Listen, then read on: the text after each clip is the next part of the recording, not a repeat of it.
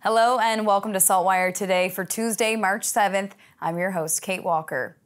The College of Physicians and Surgeons of Nova Scotia has taken a major step in addressing the issue of access to health care, announcing that U.S.-trained doctors will no longer have to prove their skills through additional certifications to be fully licensed here in our province. The decision is expected to remove a barrier for doctors who have trained in the United States but would like to practice here in Nova Scotia. The College of Physicians and Surgeons say their organization and other licensing bodies are looking at which other countries might be suitable for accommodation. Nova Scotia is the first province to extend this recognition to U.S. doctors. And Sheldon McLeod will have more on this from Dr. Gus Grant, the CEO of the college, coming up on Thinking Out Loud. Former IWK CEO Tracy Kitch will be heading to trial again. The Nova Scotia Court of Appeal has unanimously ruled that Kitch's fraud conviction appeal made today should be allowed. Her conviction has been quashed and a new trial has been ordered. Today, the court heard from submissions from counsel for Kitch. It wasn't immoral, it wasn't unprincipled, it wasn't dishonest or unscrupulous. If you're objectively being dishonest, you don't tell a third person with no ties to the fraudulent conduct what you did. She told numerous people what she did. Numerous people within the administrative staff at IWK, what she did. I am booking a hotel for my mother. It was open. The taxi was for my son. It was open. I incorrectly charged iTunes to the corporate card. It was open. Some of the flight passes were personal. It was open. There wasn't any attempt to secrete any of those activities. Kitch was sentenced last year to 5 months in jail, followed by a year's probation after being convicted of defrauding the Halifax hospital by charging more than $43,000 in personal expenses to her corporate credit card. An update now to a death in a Nova Scotia emergency room we first told you about in January. The Nova Scotia Health Authority has filed a defense in response to a wrongful death lawsuit filed by the family of Allison Holtoff, who died in the Cumberland Regional Health Centre's emergency department on New Year's Eve. The defense claims that any care provided to Holtoff was reasonable, appropriate, and in a manner consistent with the applicable standard of care in the circumstances. The family's statement of claim alleges that Allison was in extreme pain and not given proper medical attention after arriving in the ER. They allege that she was not seen by a doctor for 7 hours and that her death was caused by the negligence of the Nova Scotia Health Authority and the emergency room physician. The family is seeking unspecified special damages, damages for loss of care, and costs. Both parties are now awaiting a hearing to determine if the defendant is liable for the death of Allison Holtoff. iPhone users are being asked to be aware of a crash detection feature on some versions of the devices. Late last month, emergency services in Halifax responded to a crash in Kinsack that turned out to be just a dropped iPhone. The only information the dispatcher had was an automatic message from an Apple iPhone indicating that the owner of the phone had been in a severe car crash with GPS coordinates for the approximate location. It turns out Apple's new car crash detection feature, available on the iPhone 14 and certain series of the Apple Watch, sends out emergency alerts after 20 seconds if it senses a sudden impact or motion, unless the user is able to cancel the response. It's on by default, but it can be turned off. To do so, go to Settings, Emergency SOS, and turn off Call After Serious Crash. A new marketing campaign launched by the province will aim to encourage people to visit Nova Scotia and build on tourism recovery. There's no way. Nova Scotia does not have over 13,000 kilometers of coastline. You want to bet?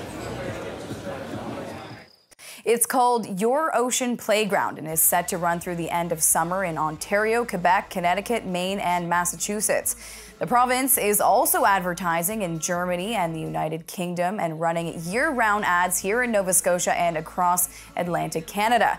The government will invest an additional $2.7 million this year in campaigns to support earlier and extended marketing of the province. A total of about $8.6 million will be spent in 2023. It's time now for a glimpse of today's Thinking Out Loud with Sheldon McLeod. Today, Sheldon is speaking with Dr. Gus Grant, the head of the College of Physicians and Surgeons in Nova Scotia. American board certified physicians able to practice in Nova Scotia. And no other province has done this yet. Tell me about that process. In many respects, it's an extraordinary and significant departure from the Canadian philosophy of licensure that's been around for a long time.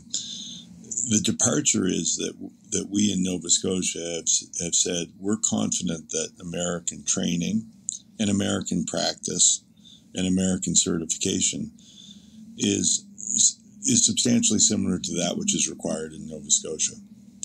We're confident that an American board certified specialist has the skills and ability to safely practice in Nova Scotia. What we've done with this decision is bypass the role of the Royal College and said we're not going to require you to challenge those exams or obtain Royal College of Physicians and Surgeons certification. And I expect we'll get some blowback from physicians in Nova Scotia who are proud of and appropriately proud of their Royal College certification. And of course, it goes without saying, we won't be popular with the Royal College as well. But the issue for us is, are American board certified physicians safe and competent? And we're confident they are. And for Sheldon's full conversation, head to the opinion section of SaltWire.com. Time now for the Atlantic Sports Wire, presented by Scott Squires. The Nova Scotia female hockey team made history at the recent Canada Games in Prince Edward Island, bringing home a silver medal, the first medal ever for a Nova Scotia female hockey squad at the Canada Games. The team, led by Captain Sam Morrison, battled hard throughout the week-long tournament, going down to defeat 3-0 to British Columbia in the gold medal game. Goalie Raya Stewart was a standout for Team Nova Scotia all week long, and she made 45 saves in the gold medal final. The players and coaching staff were overwhelmed by the support they received from all across Canada, calling it a Cinderella story. It was an unforgettable experience for the team, who formed a tight family bond throughout their journey, and they made Nova Scotians proud of the blue and white. Congratulations to Coach Corey Chevery and Team Nova Scotia on your silver medal. In Halifax, I'm Scott Squires for the Atlantic Sports Wire.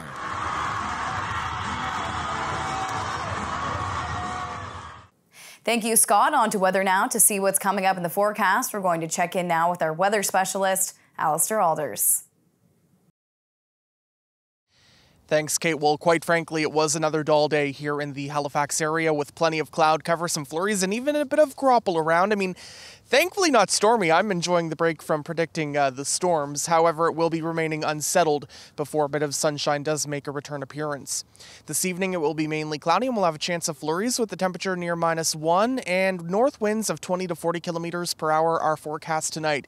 Those northerly winds will gust 30 to 50 throughout the day on our Wednesday. As we wake up on Wednesday morning, it will be a cloudy start to the day with a chance of showers and flurries with the temperature near 2 degrees, mainly cloudy in the afternoon Wednesday, heading up to a high of 4 degrees, still holding on to that chance of showers and drizzle. Now, I do think the cloud cover will be dominating for the second half of the week, but we will start to see more opportunities for sunny breaks as the chance of flurries will be diminishing as the week progresses. Right now, the upcoming weekend looking brighter and calmer, so that is certainly some good news. Kate. Thank you, Alistair. That's all for now. For more extended video and full online articles, stay tuned to SaltWire.com. And you can find us on YouTube, Instagram, and Twitter. I'm your host, Kate Walker. Thank you for joining us, and we'll see you back here tomorrow.